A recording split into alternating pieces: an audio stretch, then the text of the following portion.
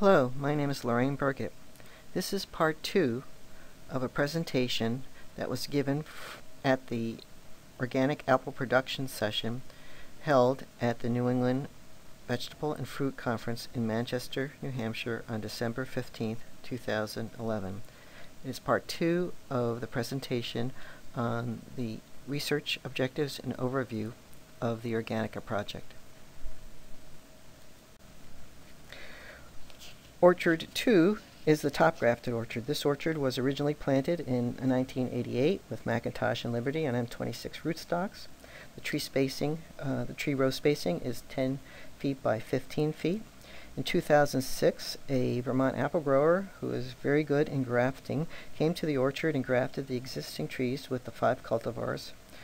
So now the original cultivar, McIntosh or Liberty, is the interstem of each tree.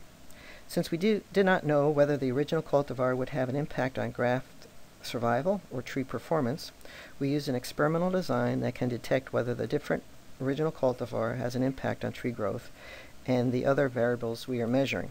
We used a randomized complete block experimental design where the blocks relate to the original cultivar, either McIntosh or Liberty. The orchard map is shown in the next slide.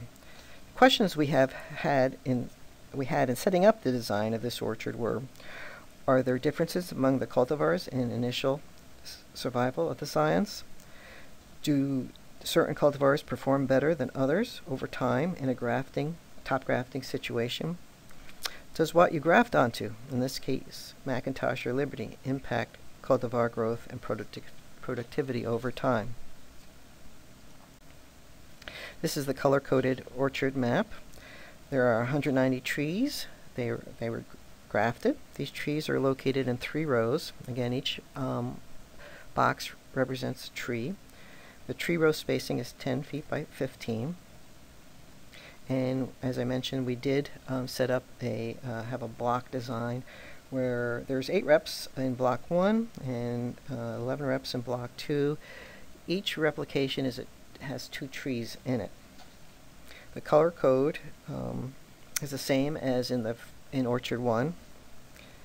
Ginger Gold being yellow, Honeycrisp white, Liberty orange, Macallan blue, Zestar pink. As you can see, a number of trees have died in this orchard. Those are the areas that have been blackened out. These trees are usually Zestar or Macallan, and Dr. Garcia will be talking about tree growth and survival and the differences in cultivars in her presentation. In this slide, you can see Orchard 2 as it appeared in 2011. Quite a difference from the cut trunk with the grafted scions in 2006. We have had some challenges in this organic orchard. As the previous map showed, trees have died in this orchard, and in each year some of the trees have had to be pulled out. The story of what cultivars are not doing as well as others has changed over the years. First, it seemed like Zestar, we had more problems with Zestar, but then that seems to have settled down, and now Macallan seems to be the cultivar that is having some more problems in terms of growth and survival. Again, Dr. Garcia will be touching upon this in her presentation. You can see in that we collect a lot of data. These are just topics, areas in which we collect data. The presentations by Dr. Garcia, Dr. Moran, and Terence Bradshaw will cover specifics of the results of the data collection.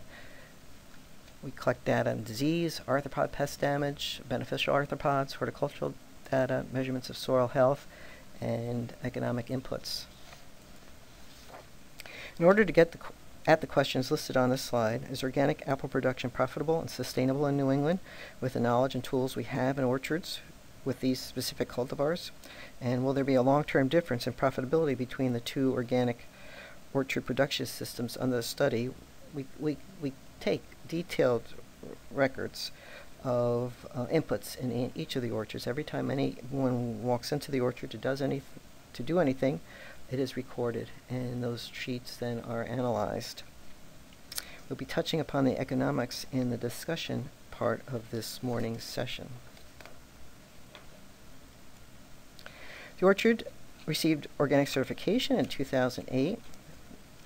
And since then, we've had 3 years of harvest data covering the early bearing years of the 2 orchards, 2009 through 2011, and that's the results we will be presenting today. In each of the orchards, we have incorporated current IPM techniques to monitor insect and mite populations to determine if thresholds have been reached. We have conducted cultural practices that reduce potential overwintering inoculum of apple scab. You can see the results of the flail mowing in the center picture. And we perform other recommended practices such as proper pruning, training, sanitation, proper nutrition, proper irrigation that will impact or influence disease in insects. We have used computer models that incorporate weather data to track development of various insects and to determine infection periods for apple scab and fire blight. When intervention is warranted, we have used accepted, organically approved fungicides and insecticides. Terry Bradshaw will be presenting the IPM Integrated Pest Management research results.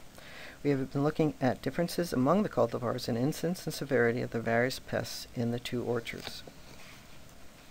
The types of horticultural data collected include trunk cross-sectional area, bloom density, yield, and quality assessment of harvested fruit. Dr. Garcia will be presenting these results. As I mentioned, over the course of the project, we have identified challenges in each orchard. I just wanted to quickly highlight the 3rd area of research which we have started in the 2nd phase of the project. It is listed as the 3rd bullet on this slide.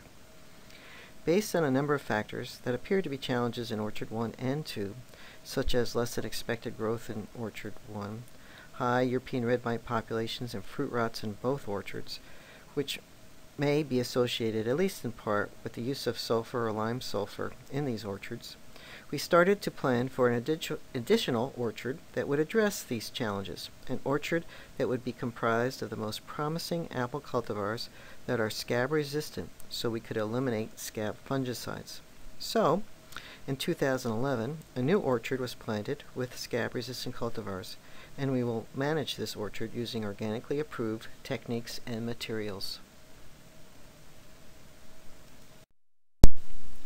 We are calling this new high-density orchard Orchard 4. Since this orchard was just planted this past growing season, in 2011, we do not have any results to present today, but stay tuned. The bottom picture shows the location of Orchard 4 with respect to Orchard 1 and Orchard 2. Orchard 2 is on the far right, Orchard 1 is way in the back, and Orchard 4 is right up front here. You can see listed on this slide the scab-resistant cultivars that were planted in this orchard. These are on M26 rootstock. The spacing is 4 feet by 15 feet. A tall, spindle, slender pyramid training system is being used. We had planned to have 8 cultivars in this orchard, and we originally planted what we thought were Nova Spies, in addition to the cultivars listed on the slide, but the nursery sent the wrong trees, which we planted, and it turned out they were Romes, and we had to pull all of the Romes out. So that was a bit of a disappointment. I do want to mention quickly that there is an active extension outreach component to the project. The extension outreach part of the project includes this website. The presentations have been uploaded to the web from the New England Vegetable and Fruit Conference, and other presentations have been uploaded to the website.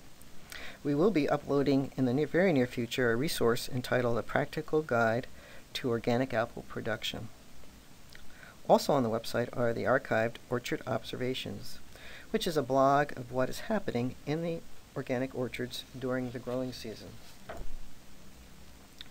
Orchard observations are sent out to people who are on our OrganicA listserv during the growing season, and as I mentioned, they are archived on the web.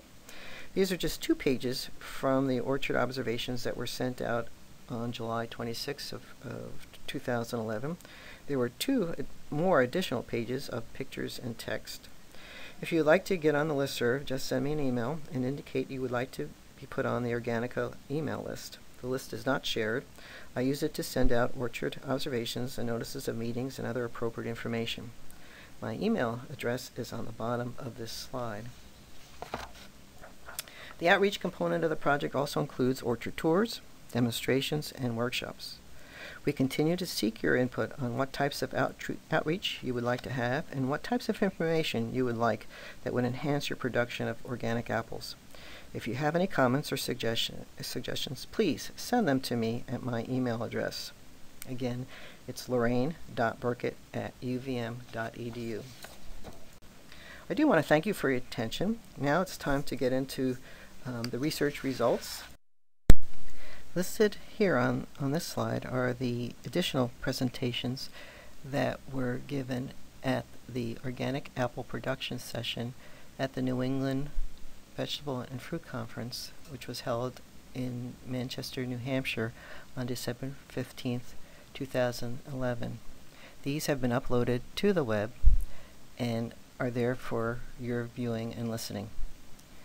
Thank you very much for your attention.